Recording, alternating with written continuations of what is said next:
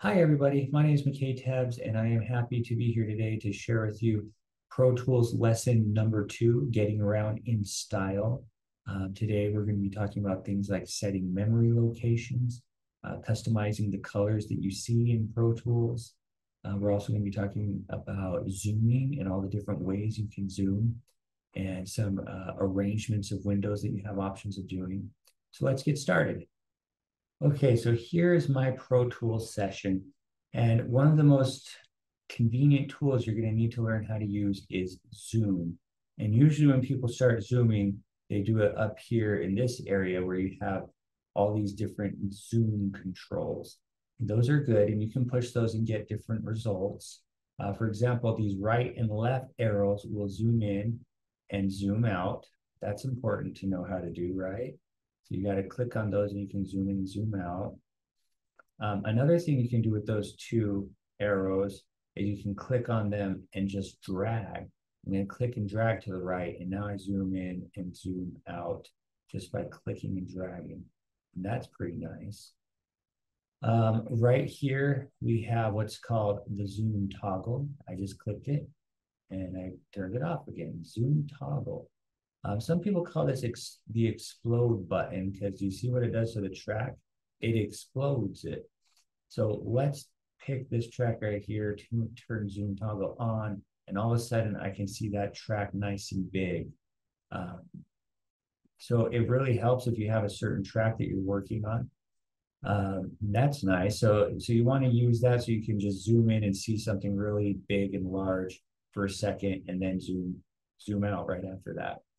This next one over here is the single zoom tool. If you click on it and then click on your track, you zoom once, and now I'm back to the hand. You see that? Single zoom. The idea being sometimes it's annoying to have to get the magnifying glass and zoom in, zoom in, zoom in, and then go and get the other magnifying glass and zoom out, zoom out, zoom out, or go back and get your hand. So this way you can just zoom once. And then over here, you have different presets. And if you hold down the command button and click on it, it will save whatever you're zoomed at for the moment to that preset. And then you get a different zoom angle, and you can save it to those other ones. And so here's number 3. I'm going to zoom out a little more for number 3. Hold down command and click. Now I save that one. And now if I click on those, here's one preset going back to where I was for number 1. Here's 2 going back to where I was for number 2. And here's 3 going back where I was now. So you just hold down command and click on those, and you can store whatever zoom view you want to in that location. Okay, so that's all great, huh? But wouldn't it be nice if we could do all that without using the mouse and moving up there and clicking on it and just using a keyboard command, right? Wouldn't that save us so much time? You bet it would.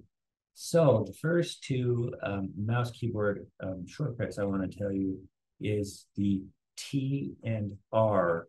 T for zoom in, R for zoom out. I'm pushing T, nothing's happening. I'm pushing R, nothing's happening. That's because in order to do these keyboard commands in this edit window, you have to make sure that the keyboard focus for the edit window is chosen. If you look down here, you see an A to Z that's gold. If you look up here, you see an A to Z that is not gold. And right here, you see one more A to Z square that is not gold. Those are the keyboard focuses, and it allows you to do keyboard commands in each of those 3 areas. So right now, my keyboard focus is on my groups list. So I want to change it to be on my edit window list, and now it is. I use the command to do that, but you could also just click on it. If you click on the keyboard focus that you want to be using, it will become active. Anyway, so it could be frustrating because sometimes you do a keyboard command and nothing happens. Make sure you double check and make sure your keyboard focus has been clicked for the area you're trying to work in. So now that I have that keyboard focus selected, now I'm going to hit T to zoom in. Well, that's cool. And hit R to zoom out. T, R, T, R. That is so cool, so awesome, so quick and easy. You're just hitting those keys. Another set of keys to do that is going to be command brackets. If you look on the right side of your keyboard, you have some brackets right there, kind of underneath your delete key. hold down Command and use left bracket to zoom out and right bracket to zoom in.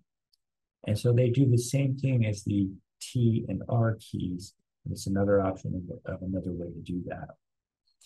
Now, remember that zoom toggle feature where you just click on it and boom, it explodes it out? You can also do that with the E button or the E key. So I'm going to click on this track right here. So that's the track that I want to be exploded. I'm going to hit E, and now it just fills the whole screen. So you can hit E and toggle it back and forth just by clicking on E. It'll make it large, small, large, small. It's kind of fun to do these commands over and over. And so once again, I could also come up here and click it at the top of my edit window and go back and forth, or I could just use that keyboard command, just hit the E key on my typing keyboard, and that will go back and forth. And then the single zoomer key, we have another shortcut for that, and it's the F5 key. At the very top of your keyboard, you have F1, F2, F3, F4, F5. And if you push F5, it will change your cursor to become that magnifying glass. You click once, and you do a single zoom, and then you're back to the hands off. So F5 for the single zoom. Another one to know is option A. If you click option A, it will zoom to the longest track in your session. But if I put option A, it will just automatically zoom everything out. So option A is another good zoom tool to know how to use and to know what to do with it. So anyway, spend some time working on those zoom keyboard commands to get really good at it. So T is zoom in, R is zoom out, T is zoom in, R is zoom out, E is explode, or zoom toggle. E is zoom toggle on, E is zoom toggle off, E is zoom toggle on, E is zoom toggle off. Command brackets, command right bracket to zoom in, command left bracket to zoom out, command right bracket to zoom in, command left bracket to zoom out. Single zoom, F5. F5 doing a single zoom, F5 single zoom, F5 single zoom. And option A to zoom out to the longest track. Option A to zoom out to be able to see all the different tracks. Okay, so anyway, that's the zoom. Let's talk a little bit about these counters up here. If you notice at the top of the screen, you have your main counter right here that I'm hovering over. Now on this side, you have your edit selection counters, and you can type numbers in by clicking and highlighting and then typing the number that you want, and then push enter, and then your session will jump to that spot. You can do that also if you're in the edit selection counter, just by typing a number and then pushing enter. So that's kind of cool, but there's another way to do it that uses a keyboard command, and the keyboard command is asterisk. You know where your asterisk key is? Well, you do have to have the number pad part of your keyboard. Some keyboards don't have that, right? If you have a short keyboard, you're going to be missing one of the main areas where you do a lot of keyboard commands in Pro Tools. So I do recommend you buy a full-length keyboard so that you'll have access to this number pad, which becomes very useful in Pro Tools. So there's an asterisk button here. If I push it, it automatically turns on that main counter number. So you can then use the numbers on the pad to type in something and push the enter or return button, and then it's good. So asterisk. Now, once I have asterisk, I have the highlighted number there. I can also use the arrows on this arrow pad to navigate which number I want to write in, which numbers I want to add. So asterisk turns it on, arrows go back and forth, and then you can, get around a lot easier that way. For the edit selection pane, the keyboard command is the /. Right next to this asterisk here, there's a / on top of the numbers. And by /ing, you can have access to those numbers there and be able to customize them and work with them. And I guess it's also pointing out that the arrows go right to left if you push these right and left arrows. And if you want to move to the next number down, you just push the same key again, push the /. Pushing / repeatedly will get me from start to end to length. So anyway, it's important to know the asterisk key and the / key. those are questions on the test, so you do want to know what they do and how they work. Let's talk a little bit about universe view. Universe view is great because sometimes you're zoomed way into a session and you're just looking, very closely at what you're trying to work with. Wouldn't it be great if while you were zoomed in, you could still be able to see everything? And that's kind of what Universe does, is it shows you an overview of the whole length of your entire track. And right now I already have it on, just turned it off. Let me zoom in a little bit. But one of the first places you can go to access Universe View is right here. See this little arrow I'm clicking on to open up Universe View? That is the Universe Viewer arrow or menu. And it opens it up so you can see it. So anyway, here it is right here. Now here's the cool thing about Universe View is you click on it and automatically your screen updates to whatever area you just clicked on. So I'm clicking on my Universe View, and now what I see down here in my edit window is reflecting what I clicked on. So it can be a handy way to jump around your session and get there really quick, is instead of having to scroll, or push the arrow and hold it down for 5 minutes, you just go up to that Universe View and you just click the part of the song that you want to be working on. Another place you can turn the Universe View on and off is right here in the main controls customized box. And right here it says Universe checkmark or uncheckmark. So you can checkmark it on or off just by accessing it right there. And another way you can see the Universe View is by going to your View menu and coming over here to where it says Other Displays, Universe. That can be another way to access it. It's kind of a slower way, but they all work. There's more than one way to do things. Maybe the best way, though, is by using the keyboard command. Are you ready for this? Universe keyboard command, Option 7. By hitting Option and 7 over and over again, you can turn on your Universe View and off your Universe View. So anyway, Universe View can be very helpful, so hopefully you'll remember some of these ways of accessing when you need it. So next thing we're going to talk about is creating markers and memory locations. First of all, I already have markers created in this session, and they are these yellow diamonds you see here, and I have labels on them. So my first marker is called chorus. My second marker is called verse. My third marker here is called bridge. So why can markers be useful? Because once you place them, it lets you know what part of the song that marker is marking. It's a marker, so you can immediately go there. So how do you create a new marker if you want to use a new marker in your session? All you do is place your cursor in the spot where you want to create it, and then push the Enter key on your numeric keyboard over here. There's an Enter key down at the bottom. As soon as you push Enter, it prompts you to create a new memory location where you have to, you get to name it first of all. So I'm going to call this cool section of the song.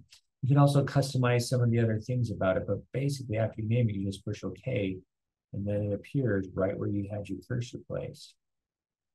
Another way to add markers in your session is by going to this marker ruler right here. You see how this ruler right here is called markers? And if you don't see the marker ruler, then you just need to click down on this and make sure that your markers ruler is active. You can turn it on and off, but it's one of the rulers that you have a chance of seeing. So once again, place your cursor where you want your marker to be, and then right here is a plus button. You click the plus button, and then you get that memory location box opening, and you have another cool spot or another marker added to your song. Sometimes clicking that extra button is a lot of work, I guess. There's one more way you can do it, and that's by holding down the Control key. If you hover right here over the marker ruler area and press Control, you'll see it switches to a plus sign with a hand that's pointing, and that means we're going to add another memory location there. And so it can be a real easy way to do it. Just Control click wherever you want it. So lots of options. The enter click way is also really, really easy. Just pushing enter on the numeric keyboard. So anyway, a lot of easy ways to add markers.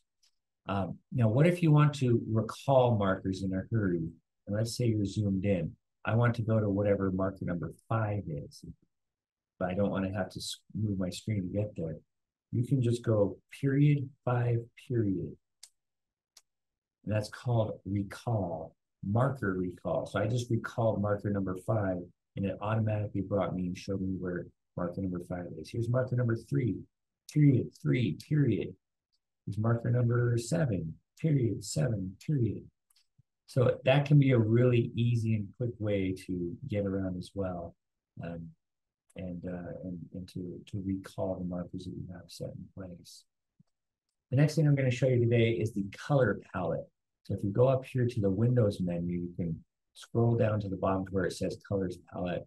And anyway, this is a great way to customize the colors that you're seeing. For example, if you got this clip here and it's green, but you'd rather have it red, you just highlight it and click, and then you can change that clip color. Right now I'm on this track number 5, and if I want to change the color of a track, you just click on the track and then click on a color, and it will change the color of that track. So you can customize the colors of everything you see in here. And even if like all these tracks are purple, you can click the color and make it a different track from the previous one.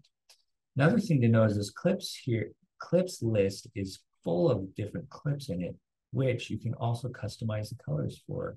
Here, I'm going to select this clip here, and I'm going to select red, and now that clip has been highlighted with the red. That's going to make it really easy to find that clip if I'm in this big list and I'm just looking for that red color because I know that's the one I want. So it's really cool that you can actually change the colors on the clips themselves over here in the clips list. Do the clips in the clips list need to be the same colors as the tracks? No. In fact, it's common to have them be different colors. So the clips in that clips list could be different from the colors of the tracks in the tracks list. All right, and the last thing we're going to talk about today is arrangement view. There's different ways to arrange the viewing of windows. Remember in Pro Tools, you have your edit window, your mix window. There's also the notation view window and the MIDI editor window. Lots of different windows to juggle and try and piece together. Wouldn't it be cool if there's a way to make them all fit together nice and easy? And so come over here to the window menu and you can go to arrange. But first of all, let's see what the tile menu looks like, or the tile arrangement. So with tile arrangement selected, now my mix window is the bottom part of my screen and the edit window is the top part of the screen. So it basically cuts each of those windows in half so that we can see both of them and work with both of them that way. Okay, and notice that you have different options as far as which view you're seeing. There's the tile horizontal view and the tile vertical view. The tile vertical view looks like this. So you have both of your windows vertically tiled. Not very useful in the edit window, really, because it shrinks it down so much, but maybe kind of useful in the mix window. You also have the option of the cascade view. The cascade view is the default view of Pro Tools when you first open it up. It's the one that allows you to toggle back and forth between the mix window and the edit window. So generally, you're always in cascade view, but you can switch to tile view if you wanted to, so that you can see all those screens together. Well, thank you for coming here today and learning more about Pro Tools with me. That concludes our lesson, so I'll see you in the next video.